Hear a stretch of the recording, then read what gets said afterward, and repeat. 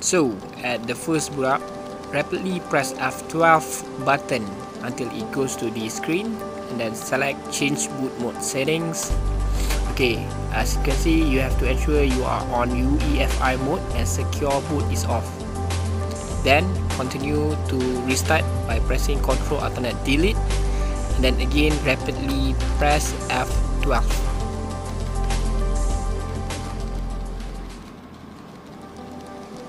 Right, then the same screen appear again. Click on BIOS setup, and then go to boot sequence, untick the Ubuntu. So the rest configuration should be the same as mine. SATA operation should be under EHCI mode. Then the security boot should be disabled. We have to untick it. And then once all changes are applied, click on apply button to save the setting.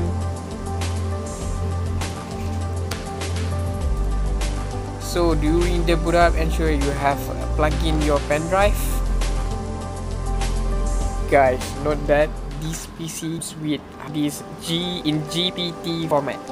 So pen drive that you plug in have to comes also in GPT format, else you cannot do the installation. So I suggest not to change the PC hard disk format to MBR. It will cause you in trouble because the PC cannot boot up the hard disk in MBR format. So you have to remain the PC hard disk in GPT and configure your pen drive with GPT format as well. So here, as you can see, it has boot up from my pen drive. So here I just click I don't have a product key because I'll do the activation later, and then select the Windows version, then next,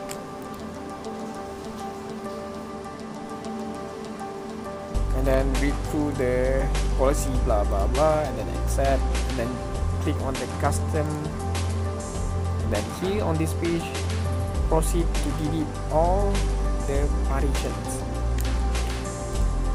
Okay, take note that all these partition and hard disk is already in GPT format. By default, Dell 5060 comes with no Windows. It's already pre-installed with Ubuntu. So this is all the partition that they create for the Ubuntu. So we have to just delete it because you need to use Windows. So once all deleted, you are good to create new partition. So in my scenarios, I usually create two new partition. One is for my primary use, and then secondary for to store a backup file, and so on.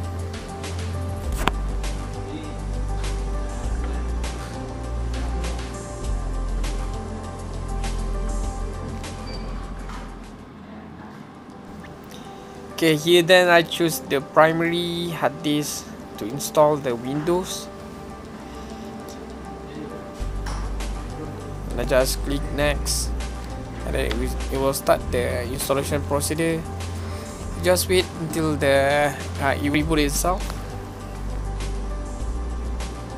So just cut the video till the reboot progress.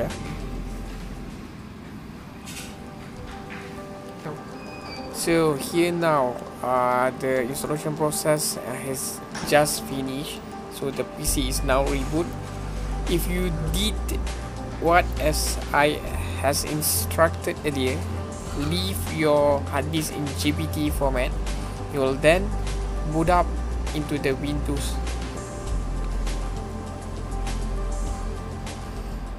No need to unplug your pen drive, as it will primarily detect your internal hard disk.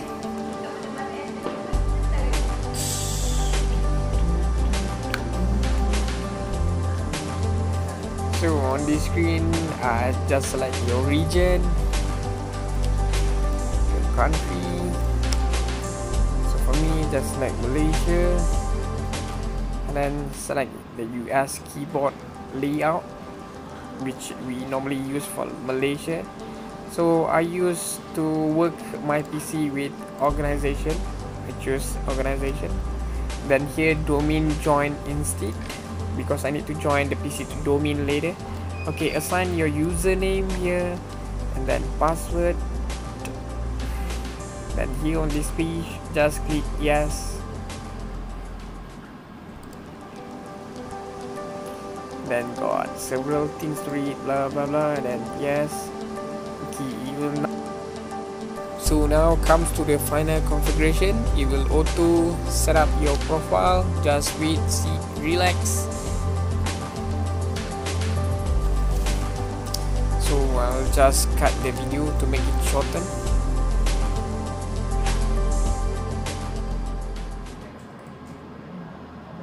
So we are almost there.